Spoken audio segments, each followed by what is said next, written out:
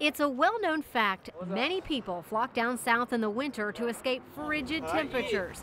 But this year, a new crew arrived in Austin, Texas, a long way from home. It's already very freezing in Beijing, China, so we can't have any on-water training sessions in Beijing.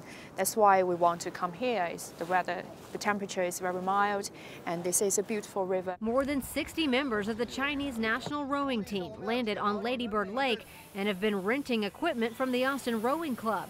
The connection was made by longtime University of Texas strength and conditioning coach Sandy Abney, who was hired by the Chinese Olympic Committee last year. Also helping Team China, Sir Steve Redgrave from Britain, the most successful men's rower in Olympic history after winning gold at 5 consecutive Olympic Games. We pick out the best athletes, trying to put them together, send them on training camps like this, and hopefully they get to a level that they can qualify and then compete for medals at the Olympics. In China, the sport of rowing is still in the infancy stage. There's been a recent push to make it more popular through established clubs, school programs, and competition at the university level.